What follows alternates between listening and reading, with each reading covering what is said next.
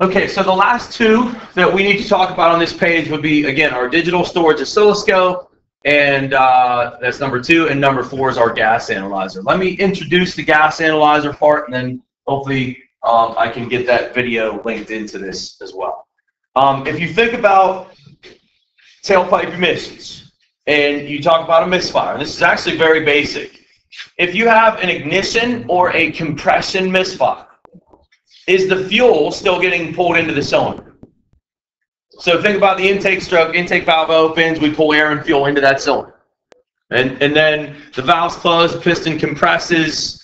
If you have a compression problem, it's not going to fire, right? We have to squeeze it and heat it before it'll fire.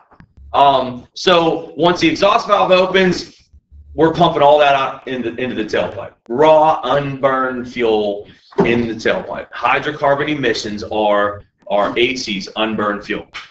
Same way with an ignition problem. You pull the air fuel charge in, compress it, but we don't fire it. We pump out raw fuel, HC hydrocarbons, out of the exhaust. Yes? Wouldn't a distributor cap do the same thing too? Misfire? Yes, but the question was, wouldn't a distributor cap do the same thing? And the answer is yes. And what I'm not pointing out here is what's the cause in the secondary, because we could have bad plug, we could have bad wire, we could have bad cap, bad rotor. This test is more, is it fuel related or not? Okay, so what we're going to use with this test is, if we have an injector that's not opening, and it's saying that right here, an injector that's not opening, so a no fuel at all coming into that cylinder, an injector not opening, is your hydrocarbon levels going to increase at the tailpipe? And the answer is no, they won't. In that video that we did, that me and Eric did, we had that truck in here, and our hydrocarbon emissions on the tailpipe, they look normal. In fact, if you would have done a tailpipe emission test on that car, it would have passed. So I'm just using this test to as a quick identification that we had an injector problem. And that's what we did. It was direction. This is a direction-based test. What are the tailpipe emissions? If the HCs are very high, that doesn't tell you if it's compression or ignition or where that ignition problem is. It only says that injector's functioning. I'm going to go towards compression ignition next. And believe it or not, here with this tailpipe test, you can actually use your nose as a input to direction you're going. I had a couple students that were dealing with a Mitsubishi down at the end of the garage. I'm walking outside, walked past the tailpipe. They didn't have a hose on it, by the way, which is pretty typical. You know, put a hose on that car, especially with a miss. But I heard the car. You can hear a misfire, very distinct, very repetitive in its sound. And as I'm walking past the car, I'm like, check that injector. And I didn't say anything else. Just kept walking. About an hour or so later, they come over and they're like, how did you know that that had an injector problem? Because that's what it was. What was it? It was the smell of the tailpipe. It smelled like a good running car. If you smell the tailpipe of a good running car, it doesn't stink. It doesn't burn your eyes. It doesn't, right? You get a misfire from raw fuel coming out of the tailpipe. It freaking stinks bad, right? So, I mean, that's all it was. It wasn't some magic or, you know, I didn't have a magic wand. It was just using it, thinking about this test and having a direction that it had an injector problem. So, important information, definitely cool. I'll show you the video on that in a few. All right, we're doing some baseline testing first, and this car is not running perfect. This is an older Chrysler, and it's got a little bit of a misfire. We're not worried about the car as much as we are the test. Well, what we're going to do is we're going to short out a plug wire, and then we're going to pull an injector. We're going to take a look at these hydrocarbon readings.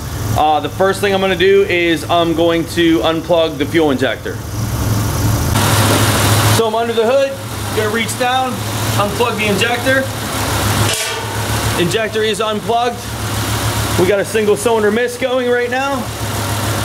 See the injector's unplugged. Let's go back to the machine, take a look at these numbers. Okay, this is our dead misfire with the injector unplugged. And notice the hydrocarbon readings have really not changed much at all. If anything, they're actually improving a little bit. So got a dead misfire with good hydrocarbon readings.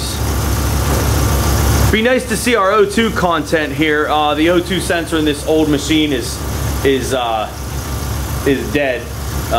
This thing's so old we didn't bother replacing it, but this actually, for the year of this car, which is a 1990 in Pennsylvania, this would actually pass emissions right now.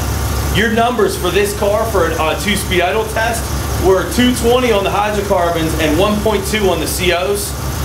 Injector is unplugged. This car would get a sticker. So improvement actually with the injector unplugged. I'm going to plug the injector back in and we'll see what the numbers look like. Looks like the cat's heating up a little bit too. Alright, just plug the injector back in. Let's take a look at these numbers with the injector plugged back in. Granted, this car isn't running perfect.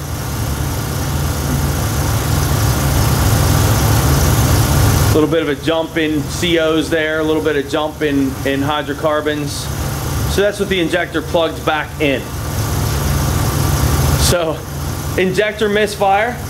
Right? Normal to low hydrocarbon readings. Low, the lower the better, of course. Now I'm going to do the plug wire next. Let's watch the plug wire. Question addressed to me real quick was why the hydrocarbons get better with the injector unplugged, and the answer to that is you're pumping fresh oxygen to that cat, so the cat's able to do its job a little bit better. The other thing too, when we started this, the cat was pretty cold, so our numbers were a little bit elevated, but no change in hydrocarbons with the injector unplugged, we could say. The tailpipe emissions, if anything, they got better. Dead cylinder miss, injector. All right, now I'm going after spark. What I'm doing, I got a jumper wire installed, and I always want to give this spark somewhere to go.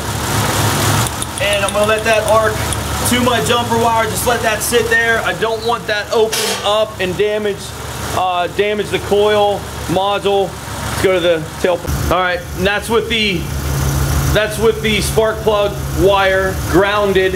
Look at those hydrocarbon readings. They are really high.